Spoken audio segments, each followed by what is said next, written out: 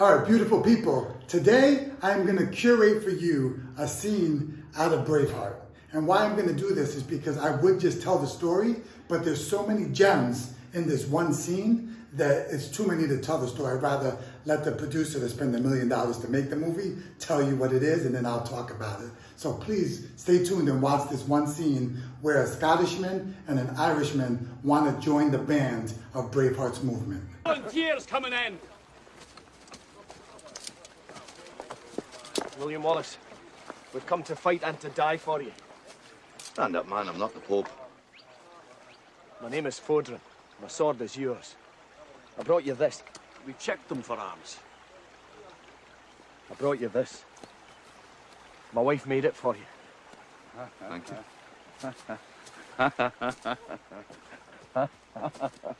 Him? That can't be William Wallace. I'm prettier than this man. All right, Father. I'll ask him. If I risk my neck for you, will I get a chance to kill Englishmen? Is your father a ghost? Or do you converse with the Almighty? In order to find his equal, an Irishman is forced to talk to God. Yes, Father. The Almighty says, don't change the subject, just answer the fucking question. Mind your tongue. Insane Irish. Smart enough to get a dagger past your guards, old man. That's my friend, Irishman. And the answer to your question is yes. You fight for me, you get to kill the English. Excellent! Stephen is my name. I'm the most wanted man on my island. Except I'm not on my island, of course. More's the pity. Your island? You mean Ireland? Yeah, it's mine.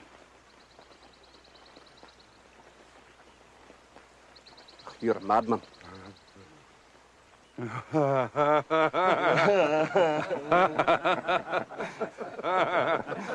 I've come to the right place then.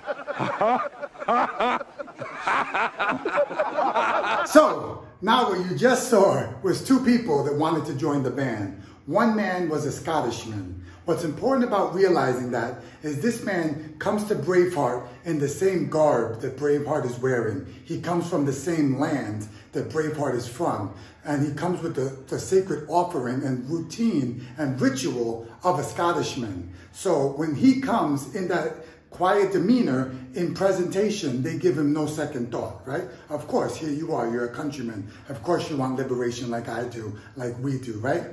On the other end, next, here comes an Irishman. The Irishman comes in a different garb, a different speech, different customs, and is looking crazy to them, right? They can't understand if he's sane or insane. The thing that I want you to notice right now is, how do we question the people that are coming into our lives? What are we looking for to know if a person is with us?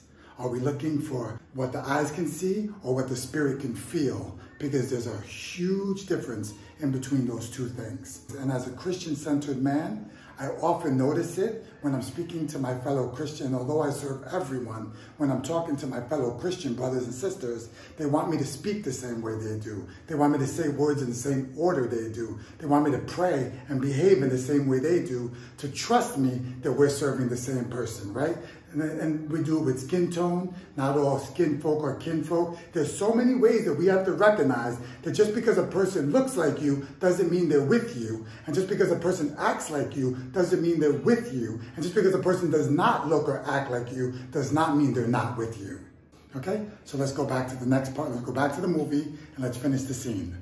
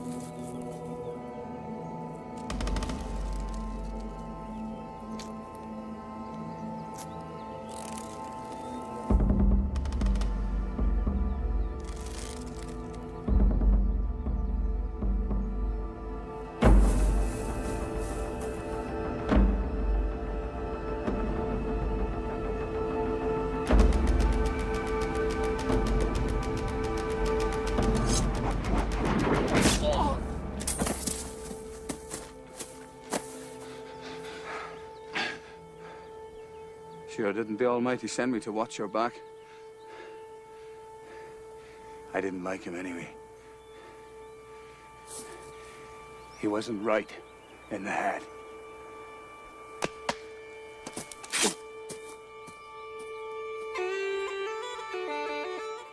All right, guys, let's get into the meat and potatoes now. This is the reason I wanted you to get here. The first one was the setup to make this scene memorable. Here you have Braveheart, bow and arrow pulled. He's watching the deer. He's in hunter mode. He hears the rustle on his side. He looks over. Irishman is running at him with a knife, with a sword, right? And he brings the sword, he brings the bow and arrow over, and he sees someone that he didn't trust because he didn't look like him. He didn't act like him. He didn't speak like him. He wasn't from the same land as him.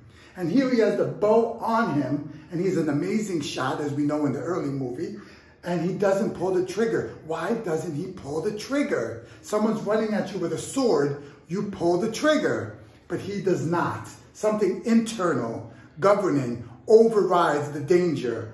He allows the Irishman to throw a sword at him and still does not pull the arrow, does not release the arrow, y'all.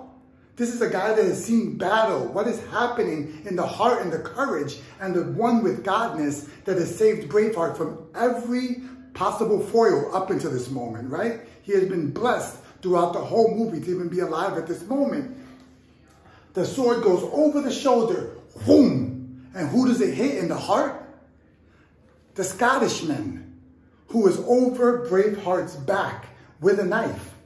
So the reason this is so important, y'all, is because a lot of times we get confused on who's holding the knife behind our back.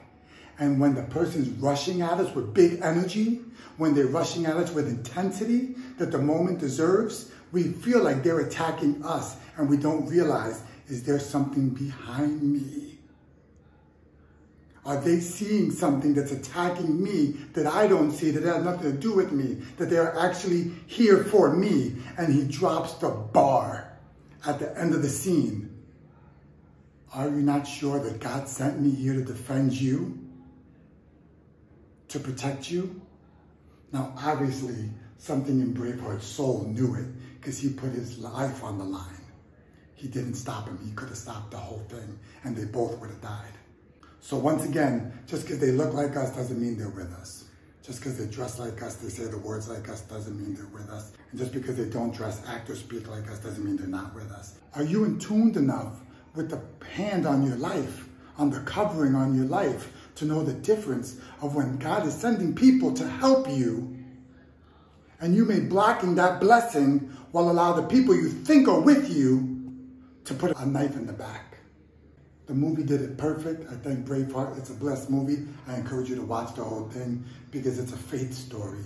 It's a passion story. It's a courage story. And I wish it would just end right before he died because nobody needs to see that anymore.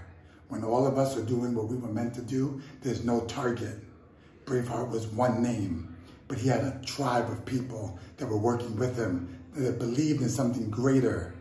And he was just the one that could speak to the voice greater in all of them. And they found courage. But without any one of them showing up, the outcome would never have been the same. And so without you, the outcome would never be the same. And together, we're going to do beautiful things, y'all. I'm going to curate videos like this from now on. When it's short and juicy and I can tell you the story, I'll do it. Sometime I'm going to let Hollywood work, because Hollywood works, right? So much love, y'all.